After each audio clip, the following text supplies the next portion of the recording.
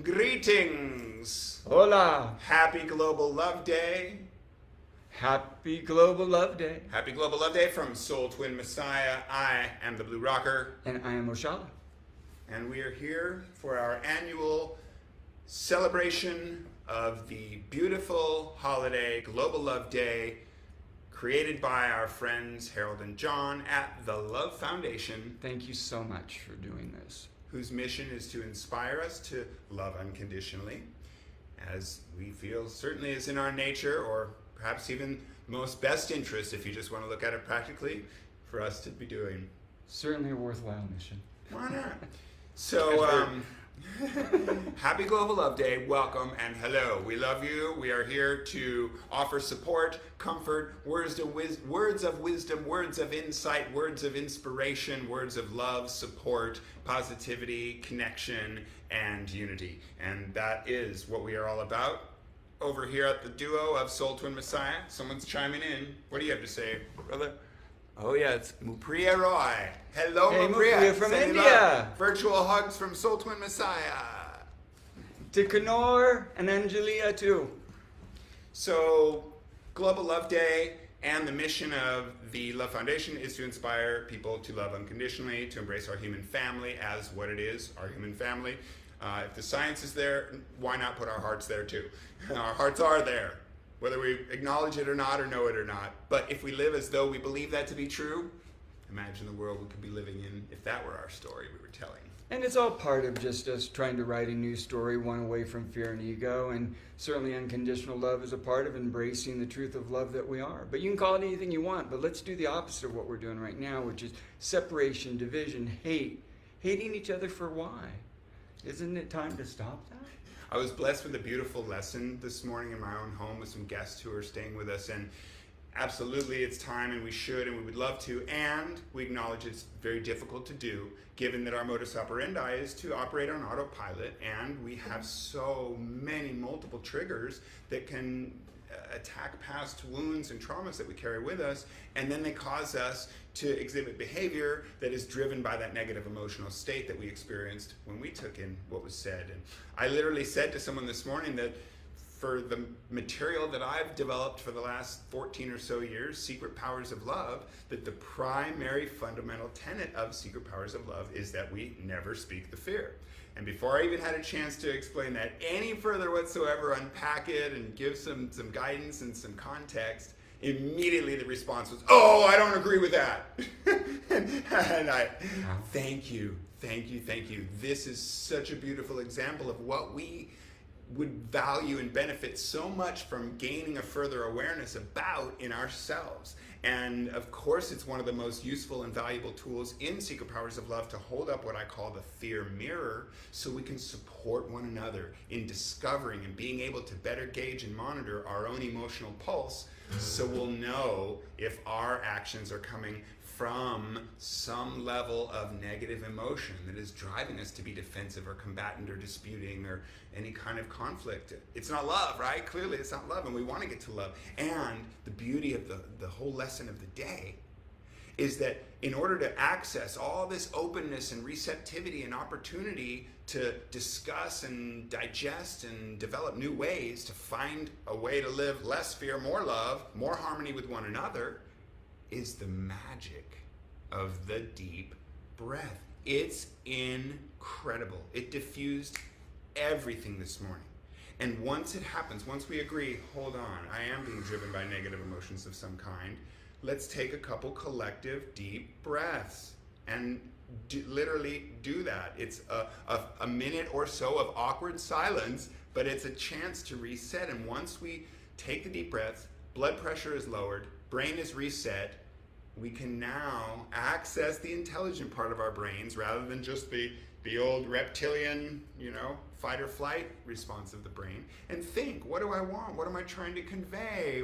What could I learn from this person in this moment that might benefit me? Even if I never use it, even if I shrug it off the minute I walk away, but let's at least have a harmonious, comfortable, human experience together while we are together for this precious time. So I invite you to join us in that precious time of togetherness, and that we all acknowledge that we have emotions in us, and they get triggered by so many things that we're experiencing and taking in on our radar of perception, given how things, quote, are in our world these days, and probably have been for a long, never mind that, have been for a long, long time, and that we're here to be on the side of history that pursues a path of learning ways to manage our emotions better, establish the power of response flexibility, as it's called, so we don't respond automatically knee-jerk from the negative emotion, but that we acknowledge the fact that it existed, taking a deep breath to calm it for the moment, and actually consider, what are we trying to do? What do we want? How can we communicate and connect and collaborate and find value in the moment shared? So let's find value in this moment shared, because it's a valuable moment to share with you. And really what it comes down to is this: whether we want to admit it or not, we're all programmed. We're programmed by society, we're programmed by our families, and what we're saying is, let's be conscious about what we're doing. Let's start to understand where these things come from so we can reprogram ourselves from fear and ego to love and selflessness. Because this is programmed, and this is why we're acting out the way we do, believing we're separate, all of these things. This isn't the way humanity has always believed, it's just how we believe right now as part of the system. And so what we're talking about, whether it's the Love Foundation or Soul Twin Messiah or Marianne Williamson or Rumi or whoever, we're talking about reprogramming our brains to come from a place of love rather than fear. Imagine the things we can do for ourselves in our world and all our other beautiful creatures on this magnificent planet if we were coming from a place of just solutions, harmony, collaborating, supporting one another mutually, and figuring things out, and just establishing ways of running our world that aren't done in a vacuum with proprietary secrets for a profit at the exploitation of anything in its wake, and regulations be damned, because that gets in our way of doing what we need to do to add value for shareholders. So that's a massively different MO for how you approach everything you're doing, and we're proposing that we figure out, at least have conversations. Take 5 minutes that we would have spent with some form of amusement or coping mechanisms to deal with the trauma we witness in every day, and use it toward committing to being part of the solution and figuring out how we rise above, how we tell the next chapter of the story to be so different from the chapter we're in and the ones that came before, that no one would ever worry about another Holocaust or a nuclear bomb or the next recession or how many people are going to be homeless or out of work with the next technology or storm. Because here's the thing, fear limits us. Fear limits us to two options, and I think we're all pretty aware of this. Fight or flight. Look around the world. That's all we do. And we freeze. Fighting We or freeze. freeze. A lot of freezing. Yes, that's right. I use more freezing than anything, maybe. Love expands our options and our choices to infinity. There literally isn't anything that's possible when you come from love. As fear, it's really limiting. There isn't anything impossible. Impossible. There we go. There isn't anything that is not possible.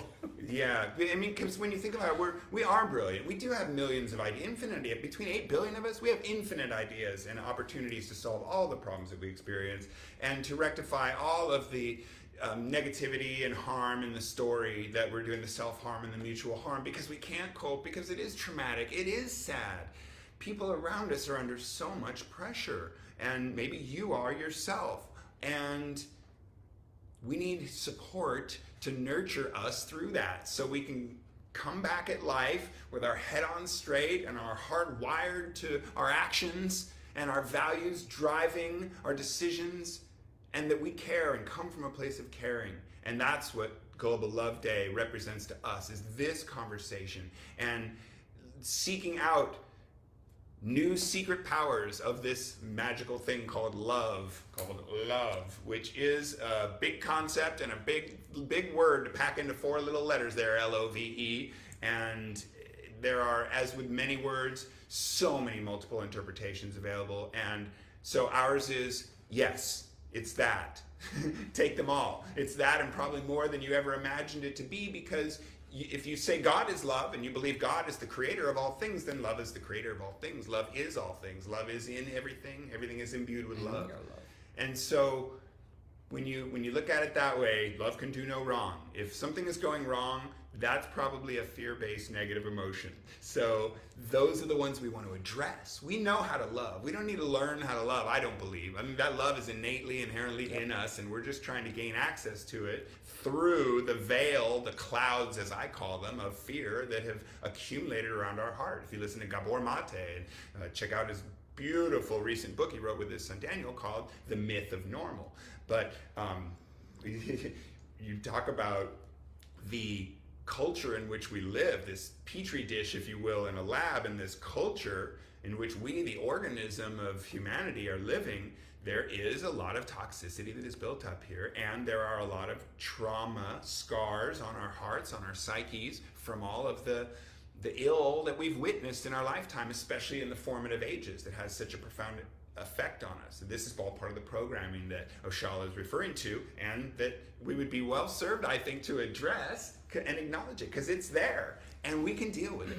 We can check it out and evaluate it and examine it, and we can discuss it and get support for it and nourish it and smooth it over. There are ways to deal with fear and anger and resentment and disdain.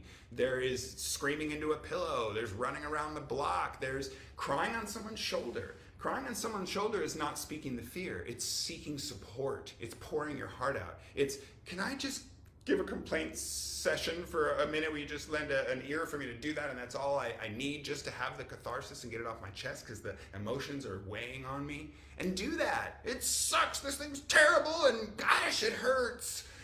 Okay, more breaths, more music, more guitar, and we'll get through it. It's amazing the power of breath and connection and mutual support, because we nurture one another. We're ultra social is how we operate. And the thing is, like Gandhi said, be the change you want to see.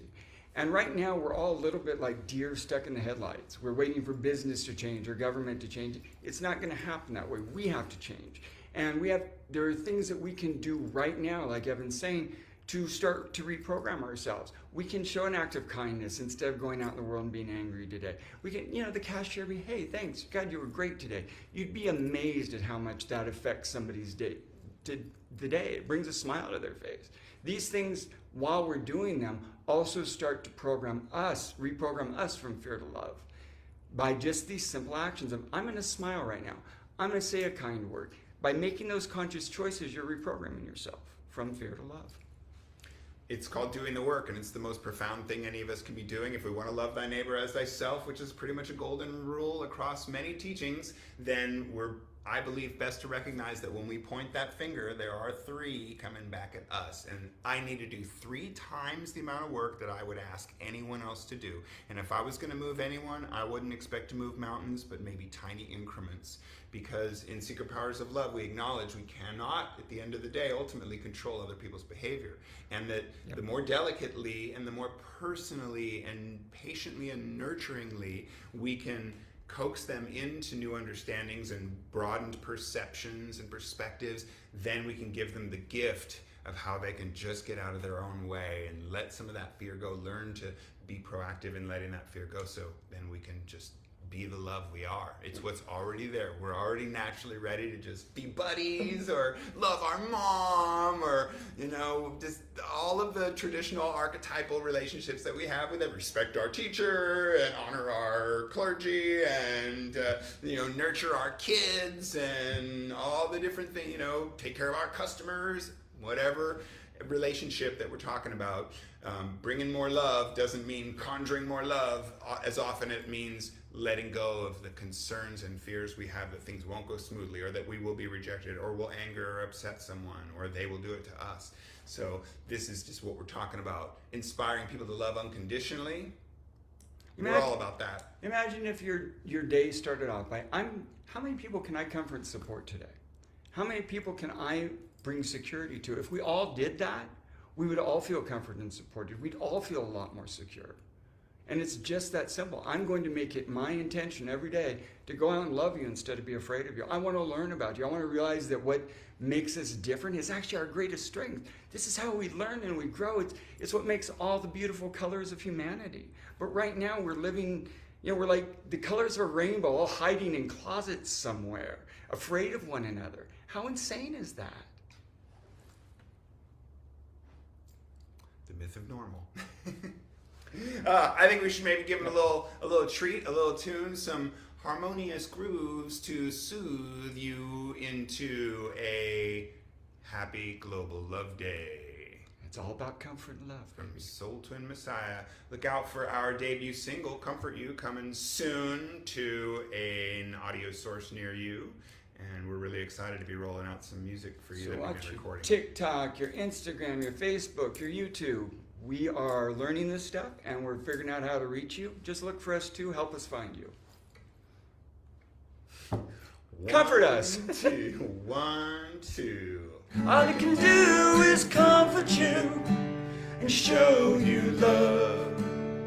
I've got no answers from heaven above. Let go of ego. We got no control. All I can do is comfort you and show you love. Let's give him one more then, brother. All I can do is comfort you and show you love. I've got no answers from heaven above. Let go of ego. We got no control. All I can do is comfort you and show you love. Hey, you want to duet that one sometime on TikTok? We'll see you there. Happy Much Global love Love Day. from Soul to Messiah.